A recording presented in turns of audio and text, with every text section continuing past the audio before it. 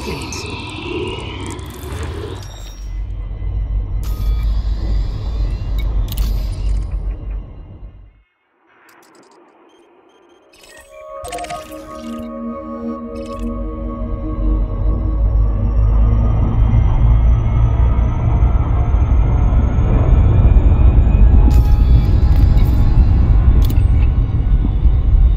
Aegis supports Galactic Summit.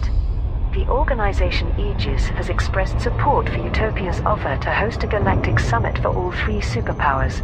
Aegis was jointly formed by the Alliance, Empire and Federation to study the Thargoids and develop new methods of monitoring and combating their forces. Professor Albert Tesreau, head of research at Aegis, gave this statement. Humanity's focus on petty internal conflicts has blinded us to the existential threat of the Thargoids. Their recent horrific attacks should be a wake-up call to the fact that defunding has crippled Aegis's ability to offer protection. We strongly entreat our founders to come together and channel resources toward Aegis, and particularly into research. There can be no hope of coexistence with this alien species unless we increase our understanding of them. No official responses to Utopia's proposal have been made as yet. However, Prime Minister Edmund Mahone, Princess Aisling Duval and Shadow President Felicia Winters have all signaled broad approval of the idea. There are reports that many congressmen, councillors and senators are pressuring their respective leaders to attend the diplomatic conference.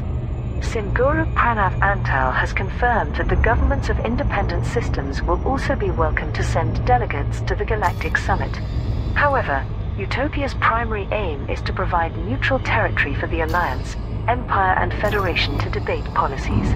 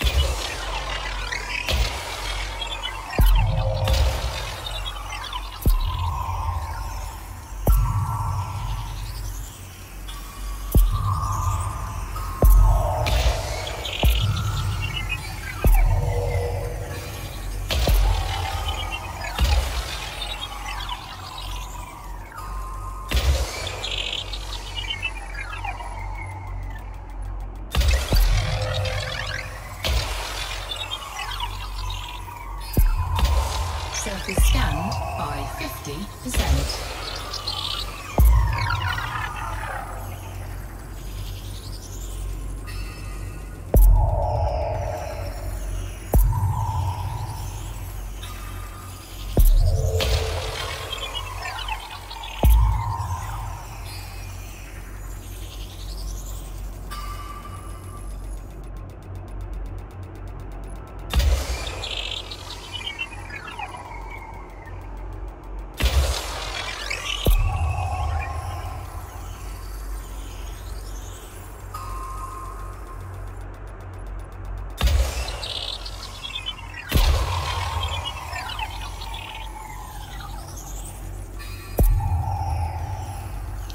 Surface scan complete.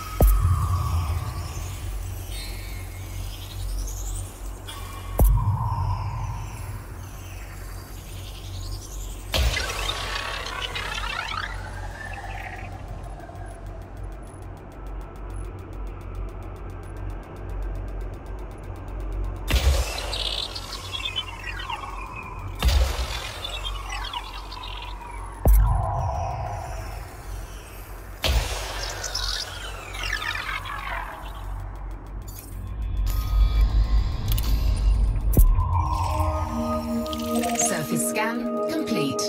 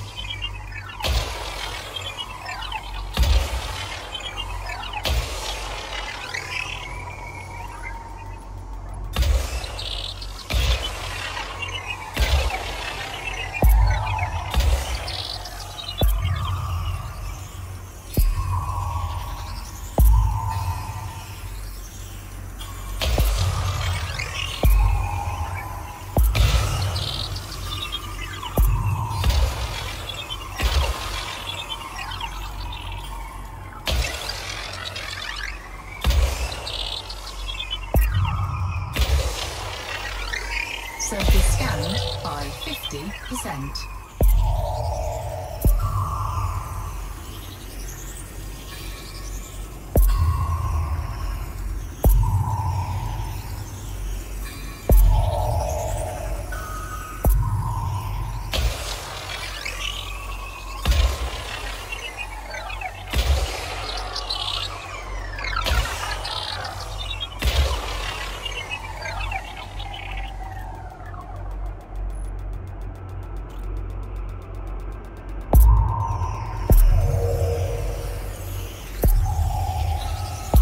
Surface scan complete.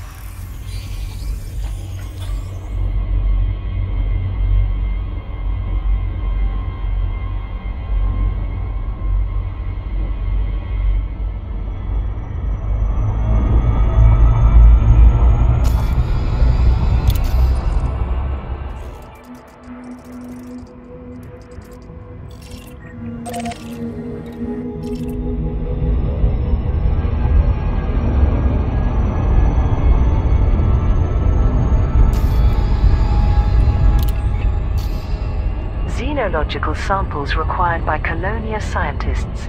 Pilots Federation alert. The Holloway Bioscience Institute in Colonia is offering high payouts for delivering samples from space-dwelling lifeforms. The Holloway Biology Center on Colonia 7G is the organization's primary research laboratory, which specializes in xenological studies. Jacques Station, which is also in the Colonia system, has agreed to serve as the delivery point for this initiative. Chief Researcher Dr. Roy Casimir outlined the requirements. There is still a huge amount to learn about the fascinating structures that grow within the vacuum of space. As our stock of specimens is running low, we require fresh tissue samples from living organisms to continue our experimentation program. I appreciate that our facility is located a considerable distance from the core systems, but we're willing to offer generous reimbursement for those who make the journey. Pilots are requested to extract any type of tissue sample, including pod mesoglea, from any type of seed pod. These are to be delivered to Jacques Station in the Colonia system. Thargoids wreak havoc in nebulas. Starports in the Coalsack and Witchhead nebulas have been damaged during full-scale Thargoid incursions. An appeal by Aegis for anti-Xeno support led to a concerted response from the galactic community. However, the Thargoid forces proved to be overwhelming and have attacked systems within the nebulas, with the loss of thousands of lives. Admiral Aidan Tanner, Chief Military Liaison of Aegis, broadcast this message. Despite the heroic efforts of many pilots, the alien ships have resisted being driven from the Witchhead Nebula. Aegis's military capability and manpower are both severely limited as a result of curtailed funding from the Empire and the Federation. We have no choice but to rely on independent pilots and anti-Xeno squadrons as the first line of defense against the Thargoid threat.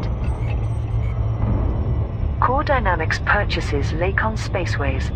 The shipbuilding company Lacon Spaceways has officially accepted a bid for ownership from Federal Corporation Core Dynamics. The proposal from Core Dynamics CEO Jupiter Rochester was ratified following a majority vote by Lacon's board of directors, many of whom were recently appointed following resignations demanded by shareholders. Trent Delaney, the new chairperson, confirmed the merger in a public statement. We are overjoyed that Lacon Spaceways will join the Core Dynamics family, thereby overturning the mistakes of the previous management and setting us on course for a bright future. The transfer of ownership will take another 2 months to formalize. In that time, it will be business as usual for the manufacture and sale of our ships. The Federal Commerce Authority has approved the corporate takeover. However, the Independent Commission for Market Equality is still investigating reports of irregularities. The Council of Admirals has expressed concerns that a military supplier for the Alliance Defense Force should be owned by a federal defense contractor. Admiral Rachel Ziegler informed the Assembly, regardless of our cordial relationship with the Federation, security issues will inevitably arise if the Alliance Chieftain and her sister ships are constructed by a foreign power. The ADF is already woefully underfunded, and this places extra strain on our ability to defend our interests.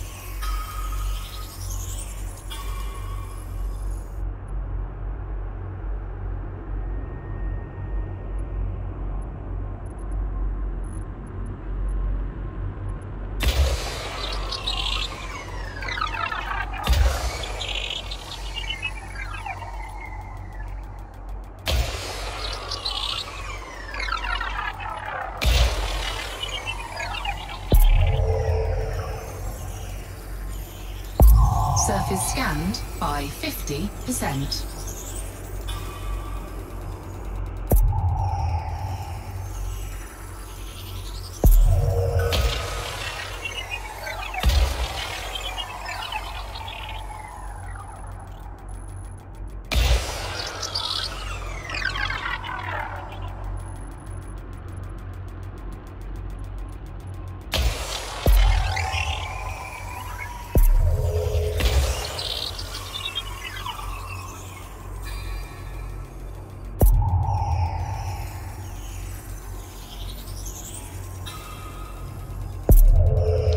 Surface scan complete.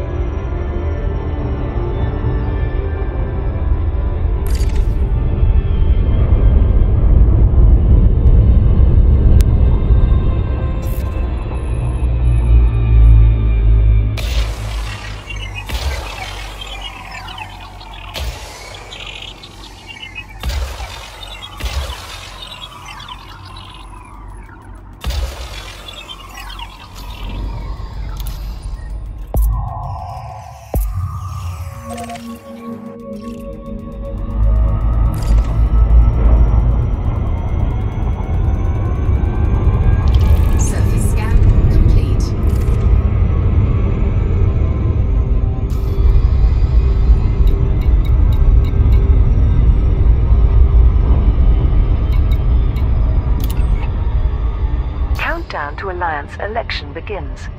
The Alliance has entered a period of political campaigning prior to the election of a new Prime Minister. The appointment of a head of government takes place every 6 years, with the forthcoming vote scheduled for the 25th of February 3307. Unlike the Federation, there are no political parties in the Alliance. The Assembly is comprised of councillors who each represent the ruling faction of a member system. Electoral votes will be cast by these individuals rather than the public, but councillors tend to abide by the majority views of their constituencies. Edmund Mahone is the current Prime Minister, having been in office since 3301, and is campaigning for re-election. If successful, he will be the first to serve more than one term. There are several rivals challenging Mahone, but the greatest support is for Councillor Nakato Kane of Tionisla. She has become a rallying point for discontent among the Assembly, speaking out against the Alliance's increasing dependence upon corporations and other superpowers. At an emergency debate regarding the current wave of Thargoid attacks, Councillor Kane stated, "Can we be surprised that the Thargoid race is launching fresh assaults against us when we brazenly invade their territories? Our obsession with meta-alloys has turned us into the aggressor.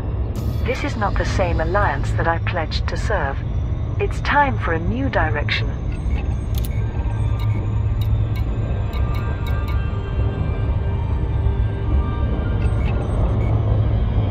Thargoids attack Coalsack and Witchhead nebulas. Pilots Federation alert. Large numbers of Thargoid vessels are swarming through multiple inhabited systems, leading to urgent calls for assistance. In what appears to be a coordinated strike, Thargoid scouts and interceptors have appeared throughout the Coalsack and Witchhead nebulas. Local security ships have engaged them in combat, but report being overwhelmed. The Alliance has a considerable presence in these regions, with 4 starports recently constructed in the Coalsack Nebula. But the Alliance Defense Force has not been able to mobilize in time to prevent some systems from becoming infested with Thargoids. Admiral Aidan Tanner, Chief Military Liaison for Aegis, made this announcement. This is a resurgence of Thargoid activity on a scale that we have not witnessed for a long time. Unfortunately, drastic reductions in funding and resources mean that Aegis is unable to provide adequate defensive measures. We urgently request support from independent pilots and anti-Xeno squadrons. It is critical that we prevent the Thargoids from dominating these nebulas and wiping out many thousands of people.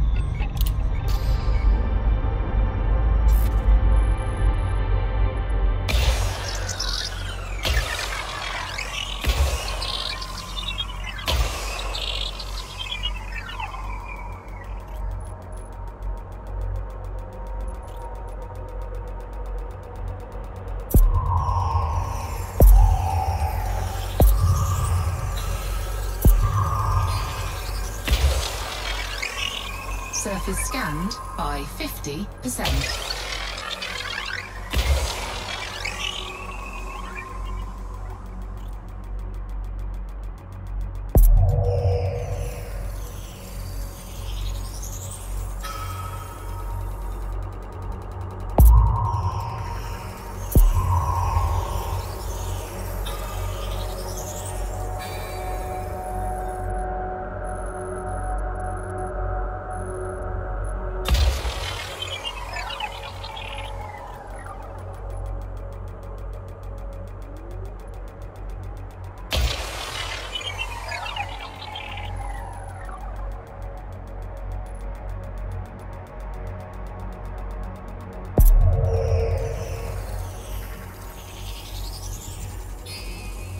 Surface scan complete.